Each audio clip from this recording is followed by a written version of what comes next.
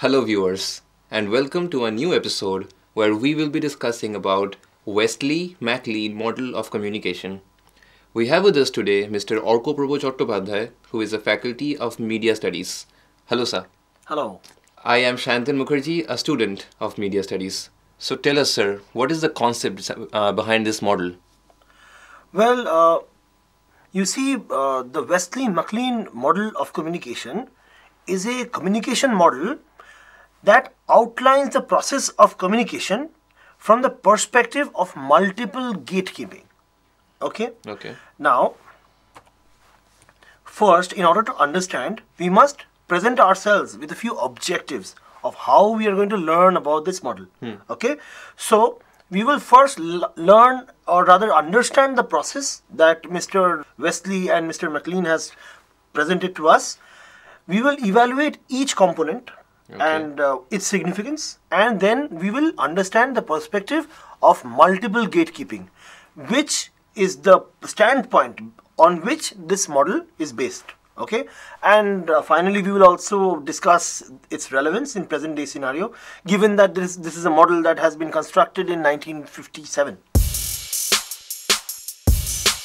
It is a model that presents with us with a view of gatekeeping, which is a communication theory, which is a communication concept by Mr. Kurt Lewin. And this concept of gatekeeping has been implemented here at multiple levels. So that we can interpret this more easily, we'll just go to the diagram. From the perspective of this model, we are going to evaluate the process of communication.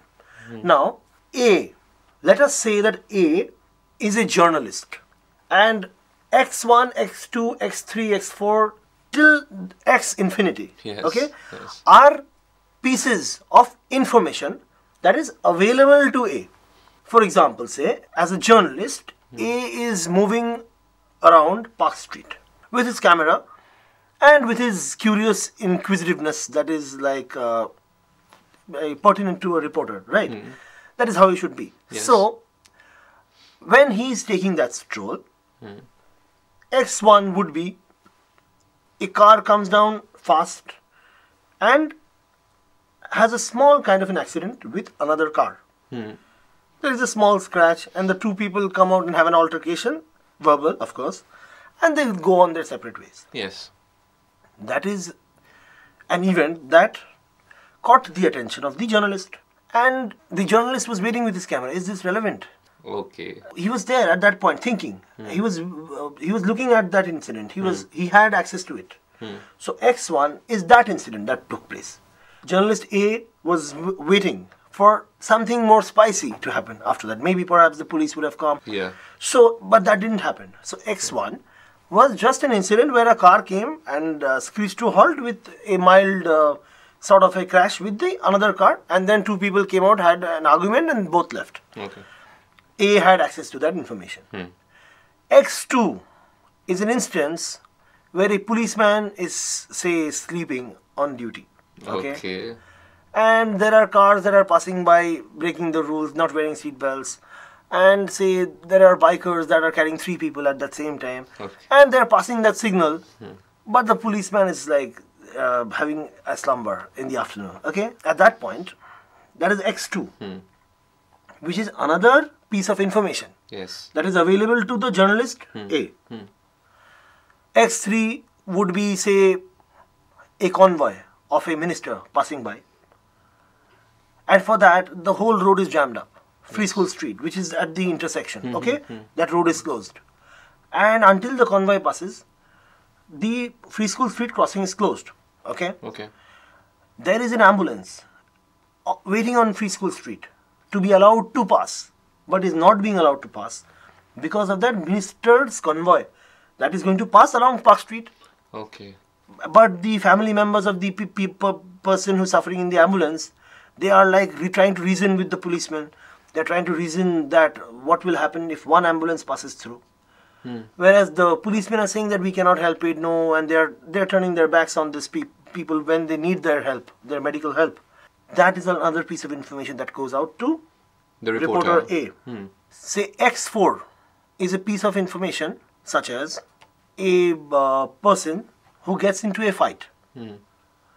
And why is he fighting? Because he's trying to protect his girlfriend who was teased by some other unruly citizens on Park Street. Later on in the evening, okay? Yes. And there were 4 or 5 people out there who teased that friend of the person, and the person protested. And that person was injured because of the violent treatment that he got in return for his chivalry and bravery. Yes. And at that same point, the people who were there on Park Street, they turned a blind eye and they moved on. And say X5 is an incident that happened way along the way on Park Street, and the reporter was not present there and he missed it. Okay. So these are all pieces of information that is available to the journalist. A. Okay. Now, X1 was an incident which was not that relevant to the journalist, because he thought that there are accidents every day. Small accidents, and you cannot cover them all, and it's not going to interest the reader, interest his audience. So he does not pay much attention to that. Okay. X2 is an incident where a policeman is sleeping. He keeps it in consideration. It could be a funny picture, funny snapshot next day. Okay. Yes. If there is unavailability of news, so he keeps that in stock. But it is not that really important. After all, that's a poor man. He's been working hard. It's summertime perhaps, and he's just taking a break. Okay. Yes. X3 is very much important because there is a person's life that is at stake in the ambulance that is waiting for the minister to pass. Yes. Right? So the journalist, he utilizes his power as a journalist to bring about change. And he upholds X3. And he retains it. And he decides to print it. He decides to write an article on it. Okay? Absolutely. And he also decides to write an article on X4, which is a case of harassment that has been meted out to a woman, and that entitled that our city is not safe for women. So and such incidents must be brought to the public sphere so that those who are perpetrators of this are more careful next time, and they are warned by more stern action. Okay, so that is the perspective from which the journalist A looks upon it. So X5, he missed it, right? Yes. So out of all these events that happened, there was gatekeeping at a certain level. Okay. X1 was filtered out because it was not important. X2 was kept in stock, but since he got more relevant information from X3 and X4, he has better matter now to be presented. Yes. In comparison. So X2 is also filtered out. Okay. So there is gatekeeping at that point. It is those pieces of information are not allowed to enter the gate of information flow. Okay.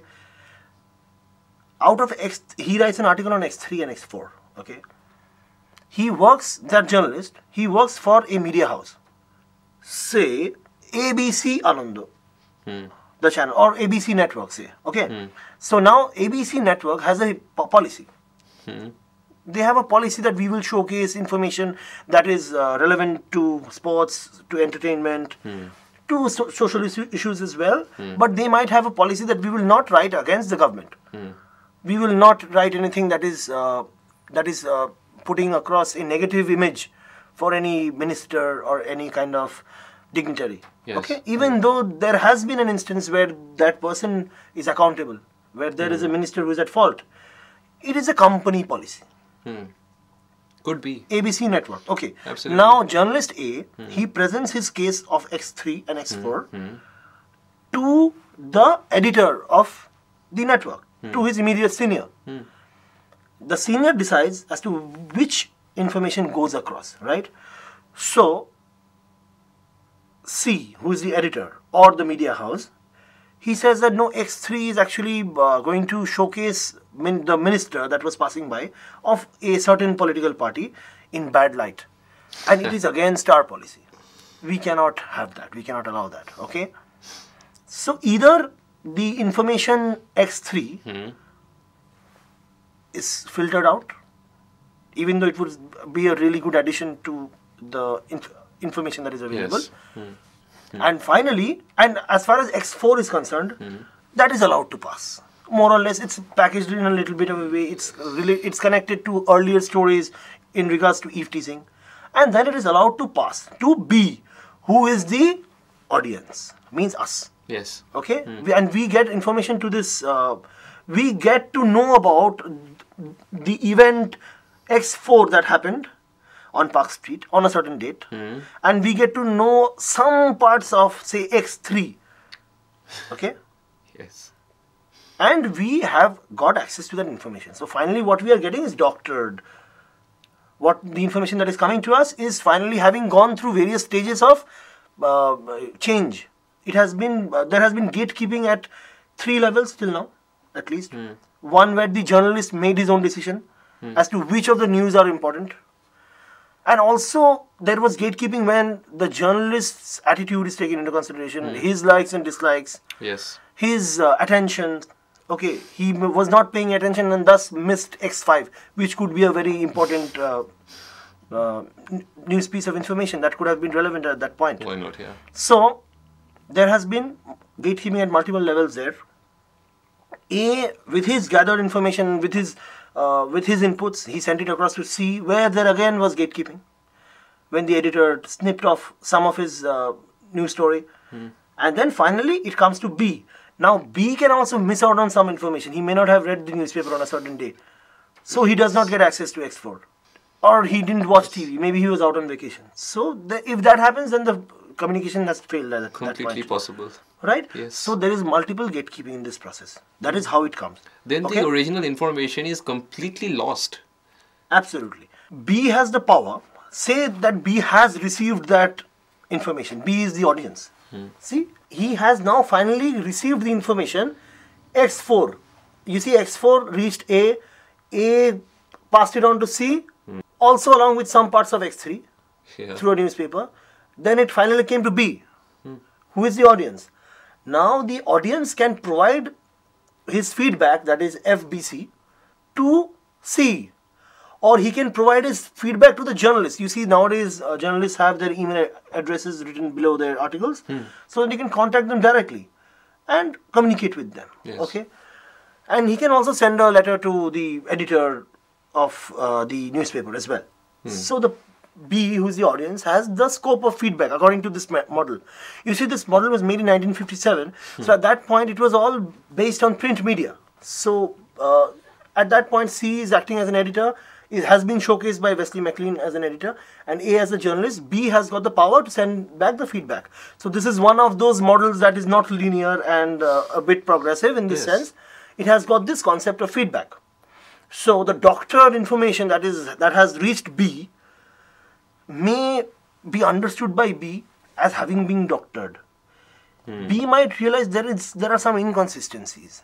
How can it be the policeman's fault that the ambulance was waiting on Park Street, waiting for the minister to pass by? Because the poor guy is doing his job. He's been instructed by his senior not to allow any cars to pass, be it an ambulance. Yes.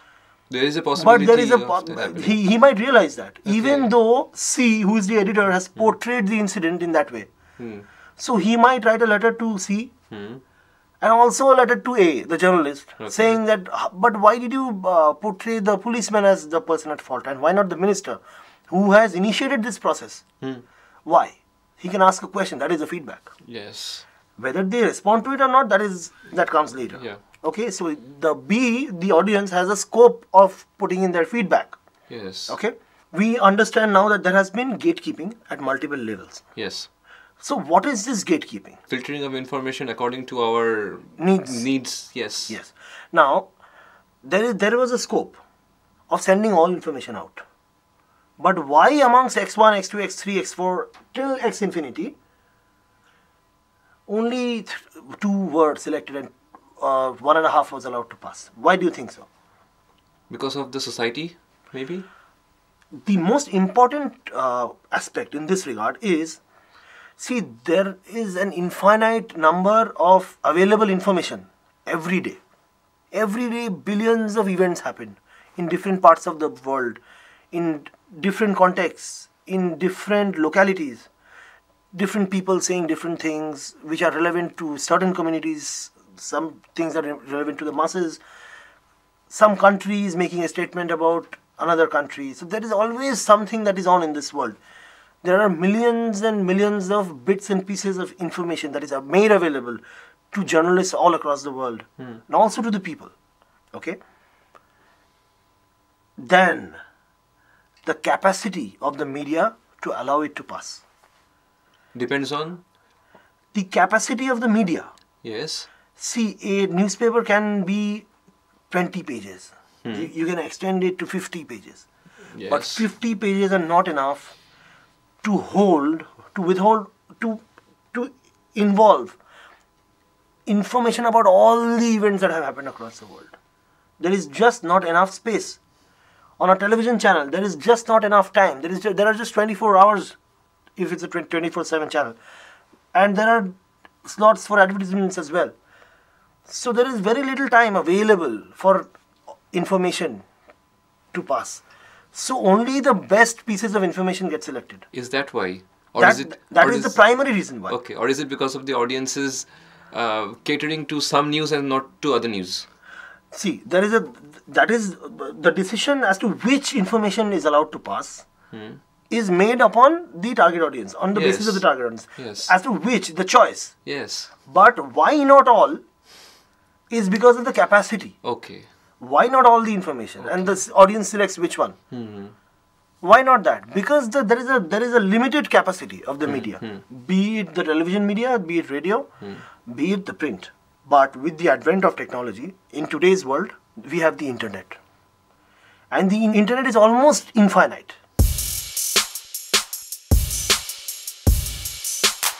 The internet is consistent of citizen journalists. Everyone who has access to a mobile phone camera is a prospective journalist. The journalist that I took an example of on Park Street, he may have missed X5. Maybe you were there with a phone camera. Or he was just there to witness it. And you post about that on Facebook. Absolutely. So that information has reached the media. Yes. And it might interest people who have interest in that regard. Okay, now you can also see X3 was modified to safeguard the minister by the media C house because of their policy. You were there too with a camera. Or say you were just there to write about it as a witness. And you post about that incident on Facebook. Everyone reads it. Everyone reads it and it is unfiltered. Completely. Yes. So, with the advent of technology, the concept of gatekeeping has been diminished. And multiple gatekeeping has turned into multiple gate opening at various levels actually. Yes. Right? So, a person like A would be more careful as to not miss any such information or else he'll not be that efficient. C would hold him responsible for not having specified anything about X5, although it happened on Park Street. You were there as a citizen to report it. Why didn't you, Mr. A? True, true. So, this model of communication was very relevant at a certain point, but at this point, with the advent of technology, as other models that are based on gatekeeping, it is having a little bit of a crumble right now in terms of its relevance, but there is scope for its furtherance. See, we have put in the x's to xn, means infinity, to signify that there are infinite number of pieces of information, right? Yes, yes. So if we now add more A's, A1, A2, A3, A4, to depict you, me, citizens, to A infinite. Okay, yes. Absolutely. And let there be some C's, okay, for say C1, C2, C3 for the journalists, and say that let there be one big C that symbolizes the internet, which has very little filtering. Nothing as such. Okay. Yes. Facebook doesn't filter anything that is relevant. So let there be one C. Yes. Okay. Yes. And then there can be B, which is the complete audience. Yes. So then we would have furthered on this model of communication to suit our ways in the present day scenario. So the Westley Maclean model of communication as we see it has given us that scope. It is up to us. We can further this model, and that is how new models are made, new models of communication. That is how research is conducted. So in this sense, Mr. Westley and Mr. Maclean built upon Kurt Lewin's concept and furthered the concept of gatekeeping into a concept of multiple gatekeeping, and now have provided us with the platform to further it based on new media and other technological advancements like apps and smartphones. Okay? True. So after now that we know what each component is, we now know that for any communication to take place, there has got to be a source. So the journalist A, he was the source to us, who is B. There has got to be an environment, that is Park Street. Yes. Okay, where the excesses were happening. We must have a sensory experience, means when there was this event happening, when the car was being stopped, the ambulance was being stopped, I sensed it. My attention, as the journalist A, he sensed it. He stood there and he was watching what is happening. So there must be that sensory experience. Okay. You must capture that in your mind, also in your camera perhaps. Now, objects of orientation means which were the competing sensory stimulus. Like when that was happening, the event where the ambulance was being stalled, there may have been another event happening just next to it where two people were quarreling amongst themselves, which is irrelevant at that point. But that is also an event happening after all. But which event should I orient myself to? That decision has to be taken by A. Absolutely, yes. So X1, X2, X3, amongst them, your choice is to which object I will orient myself. That is the fourth plane where how the model progresses. Okay. Now the message interpretation means after I have viewed the incident where the ambulance was stalled and the minister passed by with the beacon on top, I, as a journalist, might have a feeling of anger. So my interpretation as a journalist is also based on my field of experience and how I am taking it as an individual, how I am interpreting it. Okay. If I am a lenient person and I am for the minister because he has helped me sometime, say I am partial. Yeah. So my interpretation of that same message will be different. So that is another plane how the model progresses. Okay. Right? The receiver, you. Now, how do you interpret it? I may write a fiery article about that minister. You, Support as the an minister. you may support the minister. He may be a neighbor of yours, and you would say, no, this is not true. So so that is your power of interpretation. As the receiver, you also have an orientation. You have access to X1, X2, X3, many such events. Different channels are showcasing you different news articles, different events of information are coming your way, out of which some interest you, some don't. When something does not interest you, you change the channel. So there you are also there is orientation as to which program you will orient yourself to.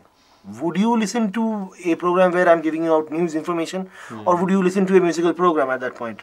That choice is yours, right? So now there is the next plane, that is the feedback. Means after you have read my article, you may be offended by it because the minister is your friend. And you may send back a strong worded letter to my editor C, rather than to me, the journalist A. Or you can write a letter directly to me as well. Yes. That is your choice. So you just give your feedback in this regard. The minister can put in his feedback, okay? Or he may give his feedback to other news channels that what they are saying is lies, they are partial. He has that right. He's got his freedom of expression as well, just like us. And overall, there is gatekeeping. So the primary gatekeeper, according to the Westley Maclean, would be the editor, to whom the journalist has brought the information. He is playing the primary gatekeeper's role. Means he decides which information is allowed to pass. So that is the other plane, the gatekeeper, and that is the primary gatekeeper. But there is gatekeeping at multiple levels as well at the journalist, just like I said earlier. Now, we also have to take into account opinion leaders. Means after you have received the information as a part of B, after I have received the information, I will discuss about it with others I meet, and I may not believe some things, I may believe some things, but my belief would primarily be based on the credibility of the person saying it. Okay, if Sachin Tendulkar says something, I will believe him. If it is something about sport, it's not an advertisement, it's relevant that so many cricketers are not being given a chance to play in the Indian team even though they are deserving. I will give it a thought. Why not? Yes. But if someone who is not a cricketer says that, maybe I will not believe him. So the credibility of the information that I have received, my orientation to the original piece of information that has been given out to me is also based on who is giving, who is A. Yes. Who is A Depends or on who that. is C. Right. So the opinion leader, that is the other plane. Okay. That matters. So the merits would be that this model is an extension of the previous linear models, and it has concepts of feedback. It can account for both interpersonal as well as mass communication. True. Right? And it is very descriptive. As to each component has been described virtually as well as theoretically. And it also accounts for binary interactions where two people are involved. Okay? Demerits. It cannot account for multiple dimensions. Just like I said, what if there are many A's? Yes. It has not accounted it, but cannot it is happen. open for us to further. So in that sense, it's a demerit. Yeah. It can be seen in two contexts, mass communication and interpersonal. But the only difference is in the point of feedback, because mass communication, the feedback is not as effective as it is in terms of interpersonal. Out here, feedback is direct, where out there it may or may not happen. Right, in that way. So gatekeeping is happening at multiple levels, as we had earlier discussed, and each level has gatekeeping, and there are parameters that is effectuating that gatekeeping. So to conclude, I would like to say that this model of communication is really very progressive, and it has presented communication from a perspective of how information is manipulated at various levels. Because that is exactly how communication process takes place. All other researchers have evaluated the process of communication in a very arithmetical way. Whereas here, these researchers, they have added this concept of how real in real life and how in reality information is influenced. So there is this concept of influence and also of availability in terms of information. And even though it was made back then in 1957, it is relevant now because it has given us the scope, or rather the platform, to further research in this regard. And more or less, in all in all, I would say that it is extremely relevant in today's scenario, where and it is also relevant when you try to explain the workings of governments. Yes, we get an overview in our everyday lives. We never evaluate it with that much of an effort. Actually. Yeah. But yeah, Mr. Westley and Mr. Maclean, both of them, they have put in a great effort, and thanks to them, they have provided us with the scope of furtherance. Thank you so much for listening. I would be looking forward to both your feedbacks. Thank you, sir.